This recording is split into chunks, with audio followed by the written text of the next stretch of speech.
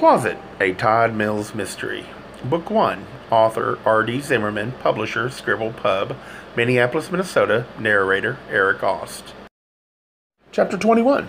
Something started ringing and Cindy Wilson started twisting in her dreams. She had been floating in this huge placid lake, all so still, so black, and then this shrill, hideous sound came at her like a shrieking bird, a creature that plucked her out of that lake and thus out of her sleep. In an instant she was sitting on the edge of her bed. Dear Lord, she opened her eyes for a brief second and saw the digital alarm clock. 5:13 a.m. No, it wasn't the alarm clock ringing, Ravel. It was the phone, and the stupid thing kept crying out. She forced her eyes open a bit more, forced herself to reach out for the receiver. Knowing most definitely who it had to be, she just wondered what it was about. Yeah, she mumbled into the phone. Cindy, it's me, Bonnie, said the young woman in night duty at the Channel 7 news desk. I figured. We just got a call. It came right here to the news desk, said Bonnie. This was sounding familiar, and Cindy asked, what? I mean, whoever called in didn't do so on the crime eye line. Cindy was waking up as quickly as if she had jumped into a cold lake. Could this be her second lucky break? Cindy asked, another murder? Right. About... And you answered the call. Yeah. Male or female? Male, replied Bonnie. At least I think so. The voice was kind of deep and hoarse. Just like the first one. Where? Lake Calhoun, in the bushes up between 32nd and 33rd Street. Oh my God! That's the gay beach! Did he say anything else? Did he? Hang on, said Bonnie, a tad frustrated by Cindy's impatience. It went like this. The phone rings. I pick it up. This hoarse voice says, there's another one. I say, another one what? He says another body in the bushes by Lake Calhoun between 32nd and 33rd Street. I started to ask something else. He hangs up, and then I call you. That's it. So you haven't called the police yet? No, but I... Give Mark a call. Tell him to meet me at 33rd and Lake Calhoun Parkway in 10 minutes, instructed an eager Cindy. Then wait 2 minutes and call the police. Got it? Of course. Oh, and don't forget to save a spot on Sunrise 7 for us, she added, referring to the 7 a.m. news program. I can feel this is going to be good. Call Locker, too. Tell him I think we can begin Plan B. It was yet another beautiful morning in this fall of extraordinary weather, and the rising sun spread a golden cast over the glass-like surface of Lake Calhoun. The perfect backdrop for the beginning of the story, thought Cindy Wilson. She and Mark Buchanan had it all planned out. She was going to be standing with the lake behind her. Then he'd swing around and zoom in on the hillside, and next they'd cut to the segment they'd been piecing together since before 6 this morning. Perfect. Yes, her stock at Channel 7 was rising quickly, and this story very well might clinch her promotion. The crime eye might be all hers. She opened her compact, stared at the small mirror, and noted that her blonde hair was all in place. The deep red lipstick was fresh and expertly applied, too. Good. Putting away her compact, Cindy smoothed her black leather jacket, which fit her trim body perfectly.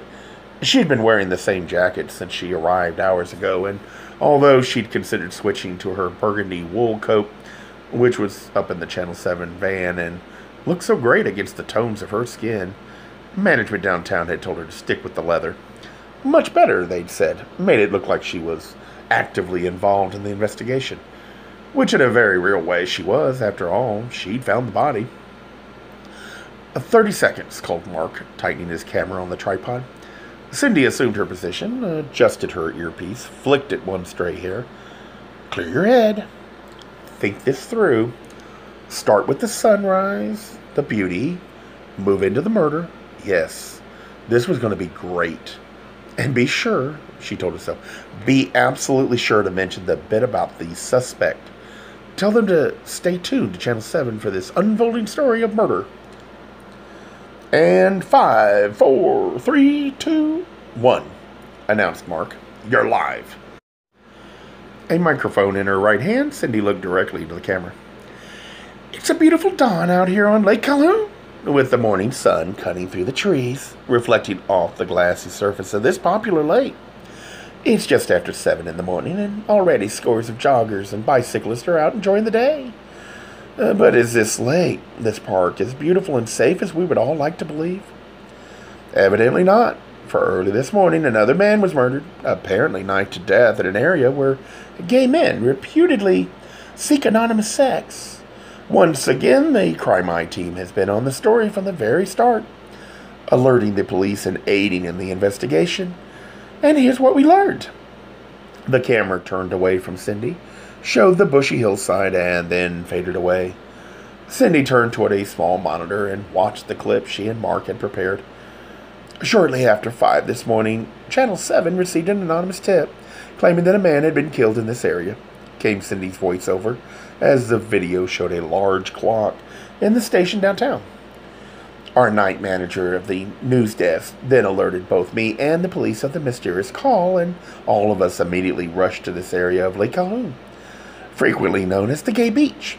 The video showed the police and Cindy Wilson searching the area, flashlights in hand. And what we found was indeed a body. As graphically as could be portrayed on television, the camera showed the sequence of events as Cindy Wilson narrated. There was shouting and hollering, then Cindy gasping, trying to maintain control, trying to look both professional and resolute. "Yes, the body," Cindy shouted.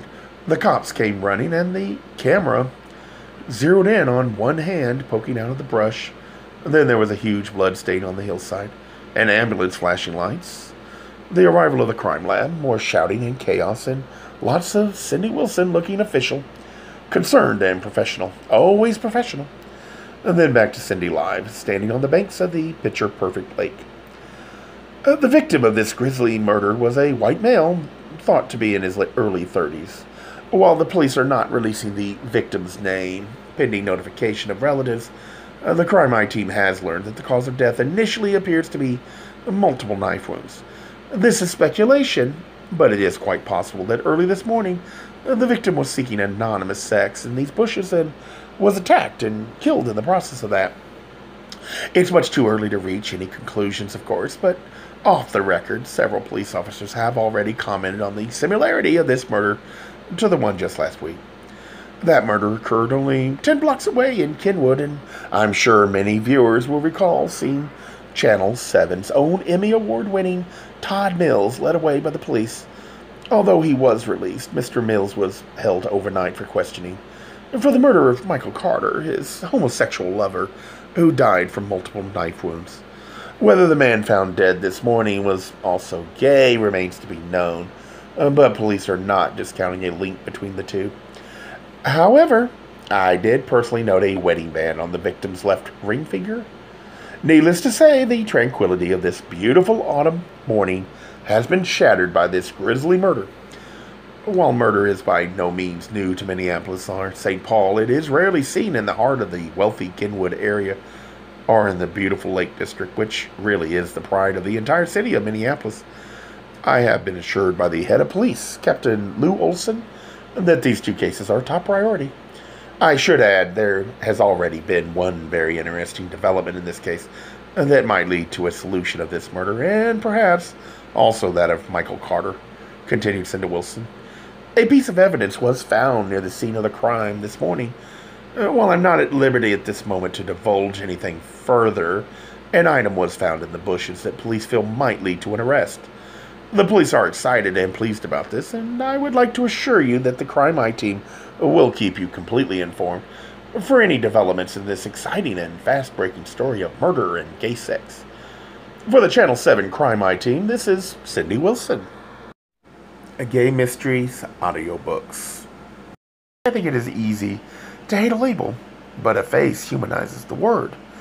So this effort is twofold: to offer comfort to those like myself that your world didn't end because you don't fit into the view of acceptable society on both sides, and in hopes of helping those with family that are LGBTQ, that it doesn't mean we are aliens from the child they once knew.